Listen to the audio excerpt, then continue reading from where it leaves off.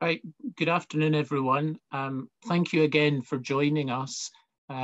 We're dealing with the climate change topic, obviously very high on the agenda at the moment, particularly with COP26 starting very imminently in Glasgow, and us all very eager and enthusiastic to find out how positive an outcome we've got from that.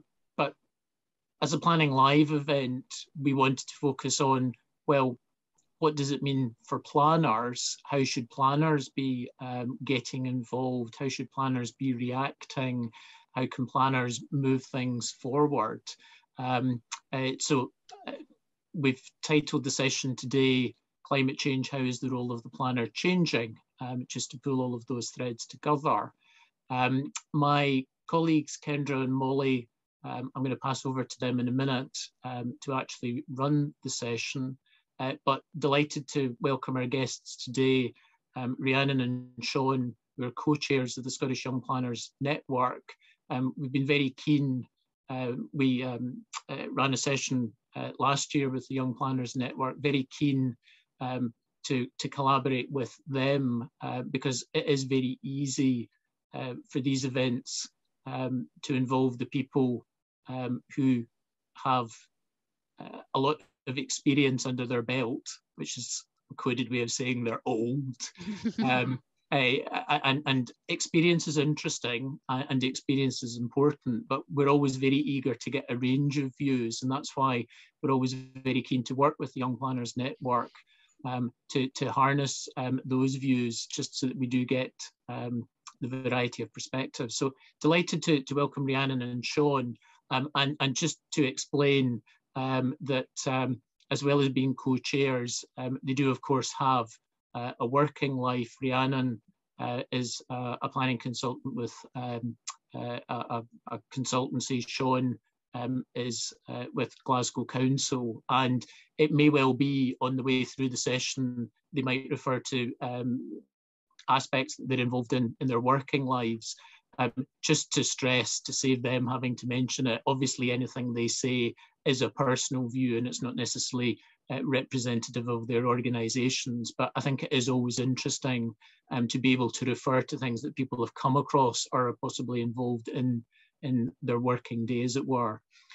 So thank you again to Rhiannon and Sean, and thank you to Kendra and Molly for what they're about to do, and handing over to you all. And I'm just going to go off video and sit and enjoy it. Thanks, Neil. So as Neil said, today's topic is, of course, climate change. How is the role of the planner changing? And the climate emergency, of course, influences or is at least part of the conversation or discussion in so many decisions and conversations, no more so now than with COP26 on the horizon. I think that's this year's buzz concept or buzzword. And I think it's fair to say that it's important now, perhaps more than ever before, for the planning profession to really highlight its contribution and the role of the role of planning, and how that can, what role that can have in tackling climate change and the race to net zero, particularly as people, governments, industries and individuals are listening, and they seem increasingly receptive and serious about taking meaningful action. So with that said, and against the backdrop of the climate emergency, Rhiannon and Sean, if I could ask, first of all, how you see the role of the planner influencing what happens from here, or perhaps the question is, how would you like to see the role of the planner influence things going forward? Rhiannon, maybe go to you first. Do you have any thoughts on this? Yeah, I mean, I think we're all very aware that the government are keen to promote a green economic recovery, and planning really has to lie at the heart of this. In my view, key to this will be designing sustainable places which encourage sustainable travel, incorporate low and zero carbon generating technologies, and make efficient use of our land and resources. It's essential that development takes a place-based approach which looks to meet the needs of our communities and create healthy places. It's not just that. Consideration needs to be given to the way we use our places and our resources, and how we interact with our spaces. And good planning can help facilitate behaviour changes such as a reduction in car use, all of which will help respond to the climate emergency. The role of planners really will be central to this and should have huge influence in our response to climate change. We all know that planners play an essential role bridging gaps between social, economic and environmental benefits to create new sustainable places which meet the needs of our communities. So it's key that the government look to the future and the ways in which we can evolve and develop to build in climate resilience. And planning and planners will be essential to this. Thanks, Rhiannon. I agree entirely. Sean, what about yourself? How do you see how would you like to see the role of the planner influence what happens going forward from now? Well, first of all, I agree with what Rhiannon just said. I think at heart, the planning profession, we are collaborators. We work together with others to pull together responses to some big issues, short-term and long-term. And I think that obviously includes the climate, and I think we're working towards that well. I know that we're probably going to come on later to talk a bit about development planning and maybe development management and other aspects of planning. And I thought maybe it'd be quite useful to give an example just now of something else that planners get involved in, and that is about economic development. It's maybe not always seen as an obvious area that planners work in, but one of the things I think that's changing alongside climate policy is economic policy as well. And Scotland is obviously part of the Economic Wellbeing Alliance, for example, and hopefully we'll start to see some policies filtering through from that soon. In my own project that I work on in Glasgow City Council, for example, I've just been working on a first for Scotland, which is a nature-based enterprise accelerator programme. I was lucky enough to be able to work on that through the Horizon 2020 project Connecting Nature. This is where we put together a partnership with internal services and also external bodies as well to put on a programme that would support a number of entrepreneurs, nature-based entrepreneurs, what we call them. And we supported them over a 3-month period, and they've just recently launched their enterprises. And the point of this was to find an innovative way economic landscape that would help us support our open space strategy in Glasgow as well. There's a lot more to it, and it probably could take up a whole webinar discussing that, but I wanted to give it an example of something a bit more innovative perhaps, or different, something you maybe wouldn't think of necessarily that planners would get involved in. But that's the sort of thing that I think and I hope we'll see planners get involved in more as we continue to take a lead role with the climate crisis. Absolutely, and certainly tangible examples are always good to draw from, and perhaps others will follow Glasgow's example. I suppose you mentioned development planning. Touching on development planning, by its very nature, planning practice is rooted or is driven by policy, and Scottish planning policy of course makes it clear that Scottish Government is committed to sustainable development. How important do you think sustainable development will be in guiding planning practice as we try to navigate the climate emergency? Rhiannon, do you have any comments on that? Yeah, so I mean, really the response to climate change, it has to be centred on sustainable development. And at its core, this really just means making sure that any development meets the needs of current generations as well as the needs of future generations. Personally, I think that too often sustainable development is a bit of an afterthought, with people thinking how they can make a development more sustainable. And while this can be applauded, I think what we need to do is go back to the beginning and think, how can we make it sure development's in a sustainable location and it's fully informed by the principles of sustainable development rather than as an add-on. So to do that, I think we need to carefully consider the ways in which we use our land and think about opportunities for urban densification, reuse and redevelopment of vacant land, and a bit of forward thinking to ensure that buildings are adaptable and future-proofed. Do you think plan making has an important role to play in all of that? Yeah, I think it'll be essential for it really. So development plans, we need to make sure that they encourage high density development, that they promote development in towns and cities, the redevelopment of vacant and derelict land. All those key principles will come through the development plans, but there's also a need to ensure there's some flexibility built into the policy approach, particularly with the introduction of 10-year plans. We need to make sure there's enough flexibility to adapt to the latest technologies and emerging principles that we might see coming out. If you think of Sean's example of nature-based solutions, if that was in a plan from 10 years ago, I'm not sure if that's a fairly new concept, Sean. You might be able to add a bit more to that, but that might not have been something that was discussed 10 years ago. So we need to make sure there's the flexibility and approach to development planning. Mm-hmm. Yeah, I totally agree, Rhiannon. Nature-based solutions, I think, actually, in some ways, have been around for quite a long time. It's maybe just a catch-all term that we're now using in certain circles to describe a whole variety of interventions that have actually already been have been happening for a while, and maybe have been in policy, but maybe just not being that explicit about it, though. And just come back to the earlier point and what Rhiannon was saying there, I think planners do have a key role here with development planning and policy making. The circular economy, I think we often think about in terms of recycling and plastics and so on. That's obviously really important. But Rhiannon mentioned there about land and buildings, and we have to think about land and buildings in that context as well.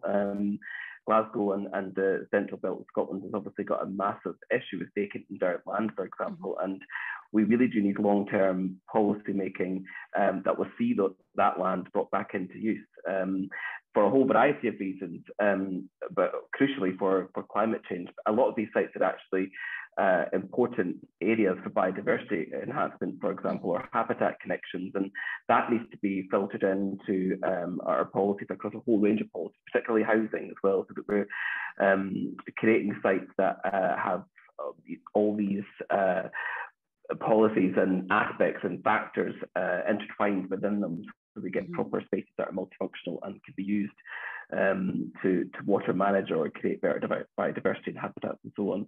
Yeah. And I'm just going to say quickly on the technology point as well. I think we do need to think about taking a more serious and data-led approach to policy making, because that's what's going to be the key to opening up meaningful policy in the long term, in my view, in a way. Mm-hmm. Yeah, absolutely. It definitely strays beyond any one sector, doesn't it? And I think the need for that holistic sort of in the round approach is really important. I suppose it really all almost begs the question as to whether we think our existing policy framework really provides a good foundation, or are there ways that we could maybe adapt it to better deal with or address the climate emergency? What do you think about that, Rhiannon and Sean, either? Yes, I do think it does provide a pretty solid framework, and it's definitely something to build upon.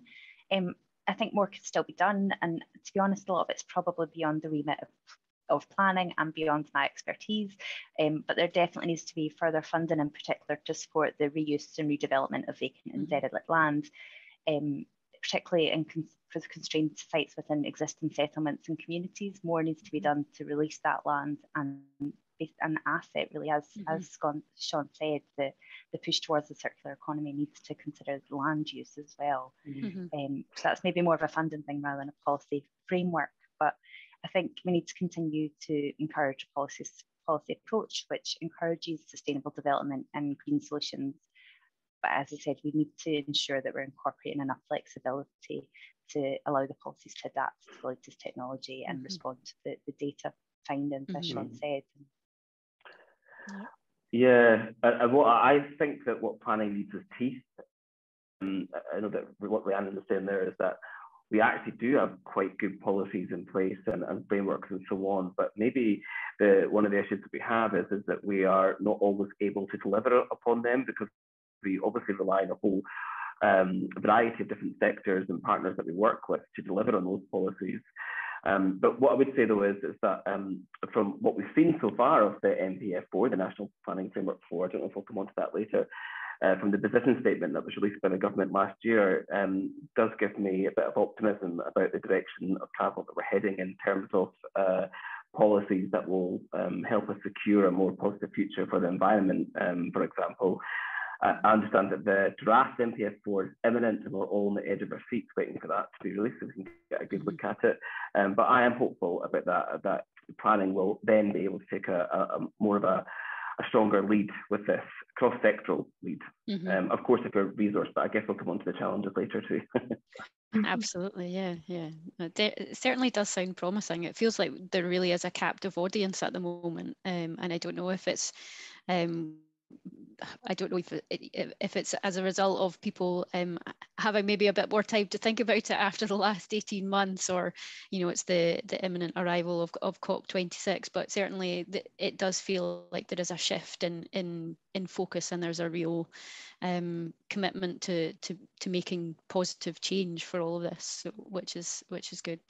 I suppose moving from development planning to development management, you touched on data earlier, Sean. Are there any ways that you would like to see decision making changing, or improvements that you think could be made to take better account of climate change and the climate emergency? Yeah, well, I mean, I worked in development management for a number of years. I don't anymore, but I know the pressures that development management colleagues are under to take policy and apply it in quite a tricky context. Sometimes the pressures coming from all over the place. But in relation to data, I think that we're not there yet in terms of being able to have useful and meaningful and well-managed data to help us make rounded decisions that are not as challengeable, shall we say. But I guess, again, you know, we're moving in that direction.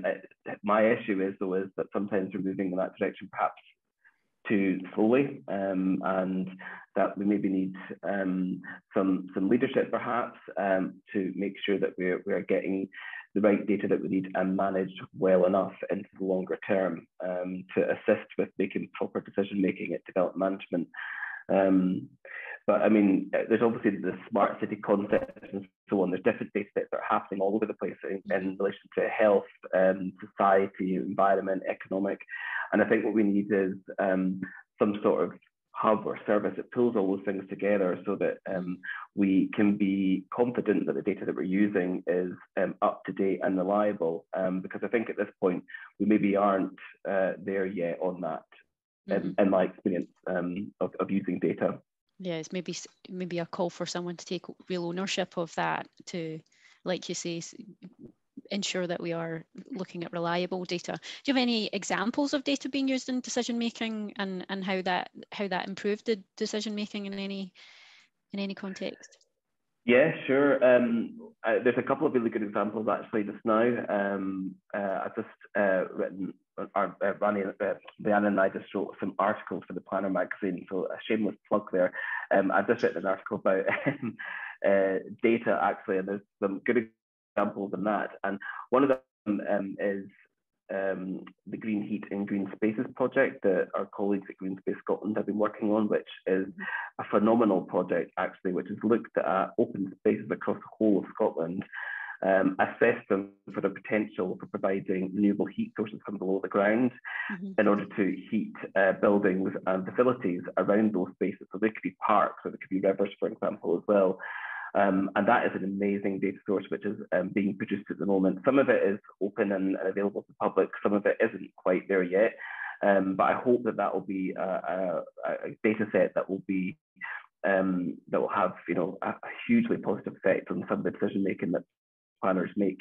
There's another example actually, which is from London, which is the Go Parks London webpage, which is a GIS map. It was the Greater London Authority and the National Park City campaign who've worked over the last couple of years to produce this.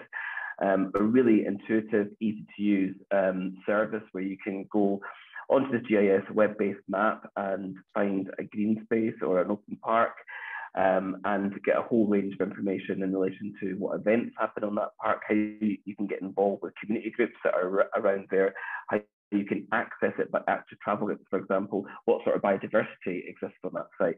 A whole range of different data sets that have come together to be able to give you a much more informed picture of what you can do on those sites. And I would like to see something like that happen in Glasgow. And actually, we are working on something similar. So there is lots of good stuff happening. Yeah. We had a question in from Ian Cowan, but you've possibly perhaps in part answered it, and he's asking what kind of data do you mean? But I suppose it could be a range of things, you know, the mapping that you mentioned and other things, but is that right? Yeah, well, I guess what I mean by that is a whole range of different information, I suppose. information in relation to the environment. So, you know, flood risk zones, the expected rate of flooding, and the level of rainfall in particular areas, I guess, would be an example. But also, if you look at health as well, we want to know things like societal impacts too. So we need to know data sets on various aspects of individual health, for example. That could be mental health or physical health, like heart disease. Or it could be in relation to SIMD data, for example, so we know where areas of deep deprivation are and where we need to have particular interventions to help assist with those issues. But I think it's about looking, as you said before, holistically at all these things. At the moment, we have got a range of data sets, lots of data actually, which is great, but they're not necessarily looked at coherently enough to make sure that we're making well-rounded decisions across the country. And I think that's what I'm calling for. Mm-hmm. Yeah, Sean, could I just add to that? That I think you make a really valid point. It can be really difficult sometimes to know where to find the right data and the right information. So I think key to it will be making sure that there's data transparency and that everyone has access to the data, particularly if it's going to inform decision making at a DM level. One of the things we need to know is, for one, how much weight it's given in decision making. I think that there should always be transparency in any decision making, but I think it's not just about DM, it's decision making for developers as well. So if they don't have access to the data, they can't design around constraints or benefits and enhancements. It can be really difficult to incorporate that at a kind of initial stage if you don't have the information at that level at that point in time. Which is why often some of it can come a bit late in the game, and it's already a design scheme, but you didn't know that there was potential for X, Y, Z because you didn't have access to that data. So yeah, Sean, I would totally agree. There's a need for almost a central hub for all this to be stored, but I'm not sure if that's for a planner to do, or definitely not me. I know it's easy to think about decision making just from the decision maker's perspective, but actually you have to think about the people who are also using the planning system as well, don't you? Developers and the actual people who will use these developments at the end of the day. I suppose that's a good venture into a very specific but practical example of the sort of dichotomy that we can sometimes see between climate change and planning, and that's sort of drive-through hot food and coffee shops as a specific example. And do you think those are that's something where planners need to look beyond the popularity aspect and focus on the inherent car use that's involved? And, you know, should councils be maybe refusing applications now, or should they be waiting for ministers to really address that as a specific policy? What do you think? If I can throw it out to Sean maybe first.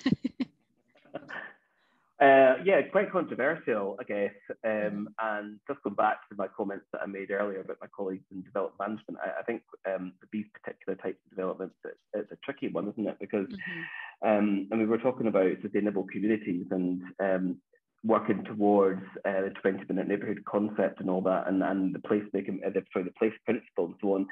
And in my view, coffee shop drive-throughs don't really comply with any of those sorts of concepts or aspirations that we have for better urban planning, really, for a whole variety of reasons. I mean, they tend to be run by multinationals, and I guess you could argue good points and bad points for multinationals.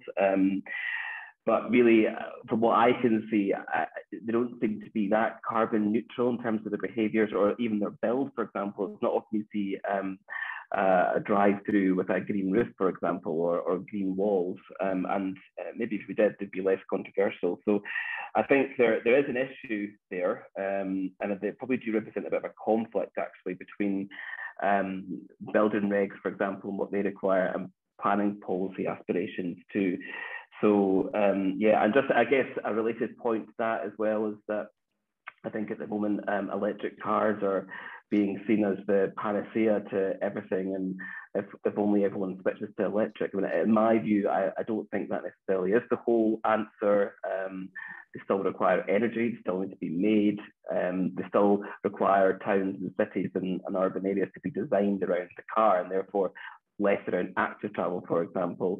And there's all sorts of issues in relation to the battery production and so on. I'm not going to go into details again, a different webinar, but I think in total, though, I think this overall yeah, I'm going to pass over to Rhiannon to make a conclusion. I think, as you said, Sean, you can see the conflict there, but there is wider issues at hand. Obviously, it is a car-driven use. It's potentially quite unsustainable, but they are built to meet demand, so there is demand for them. So I suppose it all has to link back to our places and our communities, and how do we ensure that we're regenerating these places to reduce demand for travel, and making sure that communities are built with the services within them, so that people don't feel the need to go out for the drive-through coffee unless they're on a motorway and a long drive, in which case it makes sense. But there needs to be a balance, and I don't think a blanket ban on any type of use is ever going to work successfully. Each application needs to be considered in its own merits, and personally I wouldn't support any type of blanket ban. But I think you need to go down to the behaviour of it and why people are using it, and it's essentially because they don't have it in their communities, or they don't have it with an easy access to their communities. So it's taking it back to basics to think of the behaviour change and how planning can influence that, rather than just saying, oh, well, we'll just not build them. Yeah, absolutely. When you take it down to the granular level, it's about how we are all using our space and spending our time, essentially, really. Like you say, they are built to serve demand. So maybe we need to look at the mirror before we start thinking about any policy blanket policies on it. I think it's interesting to get Rhiannon's view of that as somebody who works in private consultancy, because that was a really valid point actually that I actually missed. But what I was going to say though was maybe what we should be doing is designing these around bikes, so that you cycle through rather than drive through. I don't think there's anything to stop you cycling through the drive-through. Maybe not. Yeah, true. Interesting. I think we possibly could start a different debate about it all, couldn't we? Sean, you mentioned earlier data and decision making. We do have a couple of questions in the Q&A actually, which we might pick up. I suppose it might be sensible to pick one of those up just now, and someone's asked how the data that we're talking about earlier, how that should be weighted in decision making, and the point is being made that I suppose everything has an impact. What's your take on weighting in decision making? Well, I mean, I guess it depends, on individual circumstances, and that might sound like a bit of a cop-out. But to be a bit controversial, what I would say is that arguably what we should be doing is giving really a lot of weight to environmental-based data. I think we give a lot of weight to particular aspects when it comes to making plan decisions and development management. For example, road safety is a huge concern and can often change the recommendation on a development proposal. I think maybe what I would suggest is going forward, what we should also be doing is looking at the impact on biodiversity, for example, on the site, which I think just now is not really given a huge amount of weight. I mean, it is given weight, obviously, and an increasing so, actually. But I would say that I think we need to get to a point where the loss of biodiversity on the site needs to be given almost as much weight as something like road safety. We're not quite there yet, I guess, with that. But again, it does have to go back to the individual circumstances of what we're talking about here. Long-term policy, for example, probably should be focusing on health and societal issues as well. But when we're talking about development proposals, there'll be an economic factor to consider, and so economic data might be the priority in that case.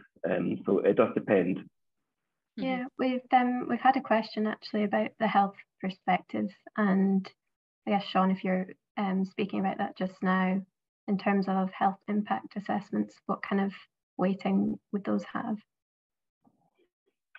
Well, in terms of development management, do you mean? I mean, it's not my area of expertise, I have to say. But as I just said there, I think if we're looking to develop long-term sustainable communities, particularly in cities like Glasgow, for example, which are pretty high density, I think that people's health and well-being is a massive concern. Yeah. We've seen that over the pandemic. Access to green space and quality space has had a massive impact on people's health and well-being. And I think that that's something that we need to factor in longer-term policy making. And that's what we're actually doing in Glasgow at the moment. I'm not sure that answers the question. Can I just add to that? I think it's really interesting that a lot of the questions seem to be asking about what weight you would give to data or to the health impact assessment. And it's really difficult to say that and to give a definitive answer, because at the end of the day, planning has to, you have to come to a balanced decision that considers the social, the economic, the environment, and you have to take all that in turn to make a decision on a proposal or on how you're going to proceed with development, or even how you're going to promote a plan. And you need to have all that information there to make the balanced decision. And it is going to be very site specific, because there's different circumstances for each site. And I think it would be really difficult to set a level of, well, this has to be given more priority over that, because you wouldn't know unless it was specific to that location or that community. So I think there does have to be a kind of wider appreciation of not just the data and the type of data you have, but it's that balance between the environmental, social and economic considerations. Weighing it all in the balance, isn't it? Yeah. I suppose loosely connected to data, perhaps, the digital transformation of the Scottish planning system. I think it's probably fairly described as still being a work in progress, but just following on the discussion around data and using data in decision making, how important do you think the digital transformation is in this context then? Sean, if I could ask you first. Yeah, well, obviously hugely important. I think that there's going to be massive benefits, not just to planners and to consultants and other people who normally engage with the planning system at the moment, but to the general public really as well. I think one of the biggest challenges with planning that I've found in my career so far is that not a lot of people know what planning is. And I think one of the reasons for that, and that's a shame, by the way, because I think that planning has a massive impact on everyone's life, and actually it's a really rewarding career as well. But I think that if we do have a digital planning system that is intuitive and easy to use and accessible and people know about it, then that will go a long way in helping us promote the profession and help us get better decisions ultimately by having more people involved. Though I think there's more to it than that in terms of the context of climate. I think if we've got a digital planning service that is coherently using data, I'm not going to go on data too much anymore, but if we've got a coherent digital planning system, then there's a whole range of different benefits that we could expect to see in the context of climate, such as lower energy demand, for example, by the ability to use data management and engagement to plan for efficient accessibility between homes and jobs, for example, better integrated and local energy supply from the ability to use spatial data and engagement in the private sector, communities and statutory consultees as well, lower transport demand and emissions by better designed urban areas to reduce the need to travel by different modes, and also the better collaboration with building regulations, I would say too, which again is moving in a good direction or positive direction in this context. And I think that if digital planning can work together with those sorts of services, we'll get overall much better decisions in terms of climate change. There's loads more as well, but let Rhiannon respond as well. Yeah, I mean, I would say at a basic level, there is some issues, and we're all aware of it. It's not a particularly digital friendly system at the minute. So it is essential that it continues to evolve, but it is really interesting that we can see some of the changes that have come out of the system, particularly with COVID and the shift to online events and online consultation events. And as Sean said, a lot of the time it's making the information easier to find and more available for the communities. So we've experienced it through our digital consultation events, that having the web page and having the digital events, it makes it easier for someone to just drop in and ask a question, rather than if they had to visit the site or the building or whatever it may be. But a lot more work needs done, particularly to ensure the kind of end-to-end digital planning experience. I suppose a really minor thing is this massive bugbear, but you can only upload a 5 megabyte file, and it's not very user friendly. So there's really small interventions like that which will free up time and resource, which, I mean, it's well known that planners are under resourced, both particularly in the public sector, but also in the private sector. And stuff like having to sit and split up a huge document into 5 megabyte chunks and upload each individual file. I mean, there's so much that could be done to streamline the process, and I think that will have knock-on impacts for stuff like validation teams and the vetting officers who are going through a document. It's much easier to look, oh, well, there's the design and access statement. I've got it all because it's one file. rather than split into 18 parts. So, yeah, absolutely. sorry, I've definitely not made myself any friends on occasion submitting when, you know, they see the trail of emails starting, one of however many emails are going to come in. And I suppose there's a bit of an irony in all of this, isn't there? Because when we talk about climate change and sustainable development, we're talking about safeguarding the planet for future generations. And of course, future generations are of, you know, it's a digital generation now, and we're almost playing catch up to keep up with the future generations. So I suppose the quicker it happens, the better, really, isn't it? In all of this. As a slight aside, it's really interesting to hear that kind of chat of how do you get the younger generation involved in planning. And I remember a couple of years back at one of the Scottish Planners Conference, it was something as simple as they had an app and it had developments on it and you swiped right or left if you liked it. And it's just thinking of solutions like that, of how you can use technology to make planning more approachable almost, because for a lot of people they think, oh, I don't know about that, that's not for me, but actually it's their places and their towns and their communities, so it's right that they should be able to have a say and to find an easy way to do that.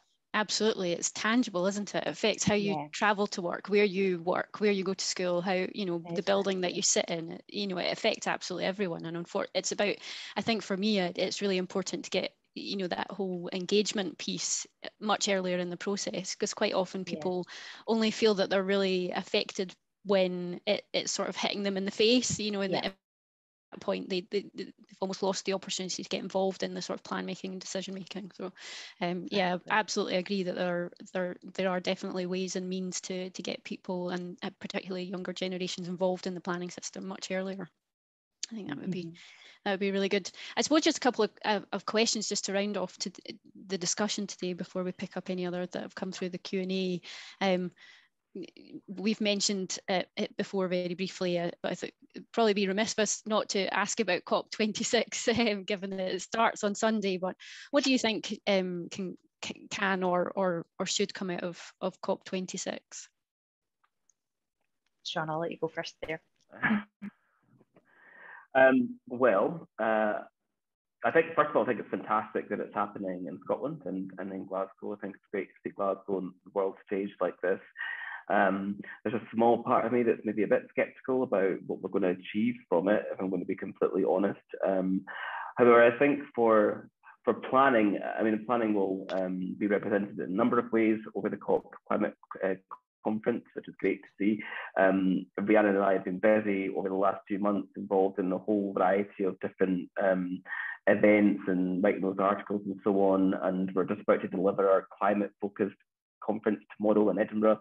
So I think that on the back of COP, I think what we want to see, what I want to see anyway, is planners really taking the leadership role here in dealing with the climate crisis across a whole range of areas.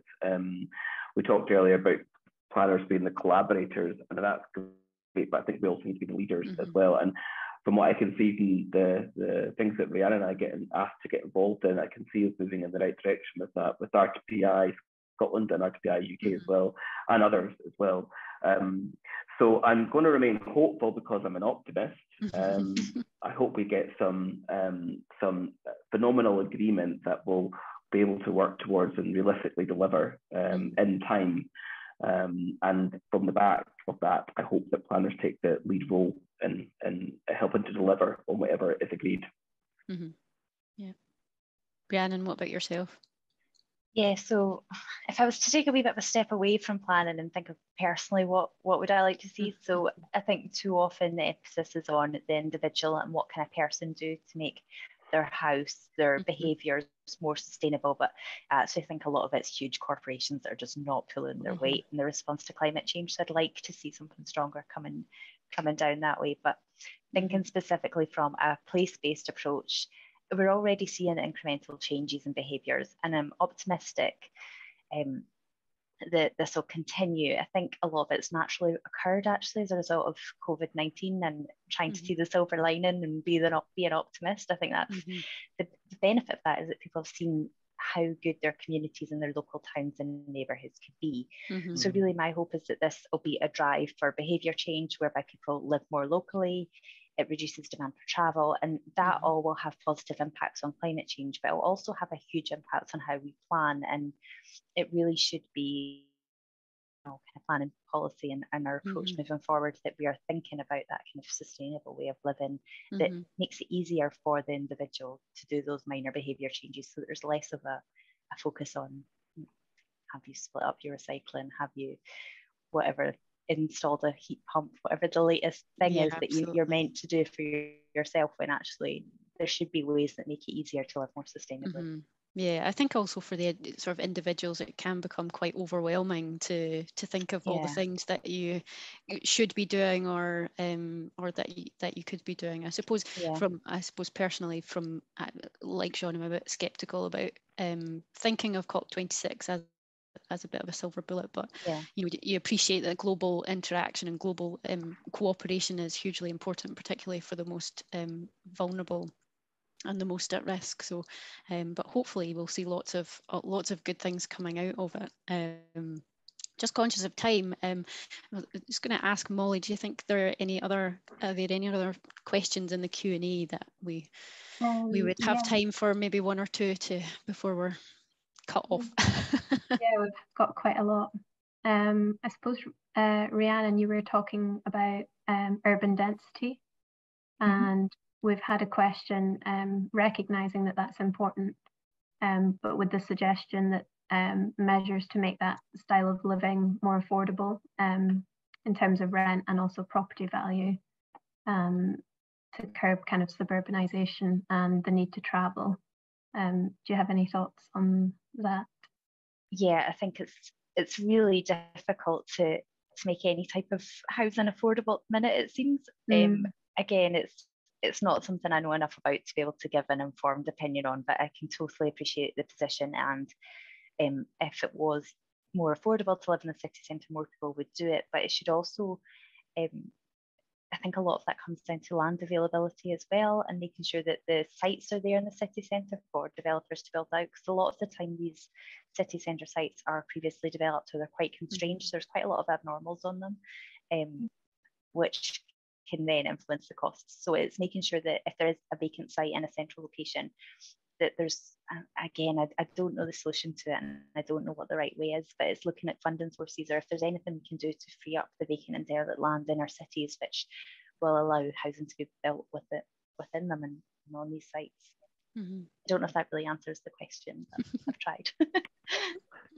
Just a quick point in relation to that as well, just on the back of the pandemic and all the home working now, we might start to see some more space freeing up in urban areas that was previously office space. And what I would quite like to see is that office space, if it's rather than lying empty, but getting converted into generously sized and proportioned residential accommodation, so it can accommodate all sorts of people, families, single people, and so on, with genuine usable outside space as well.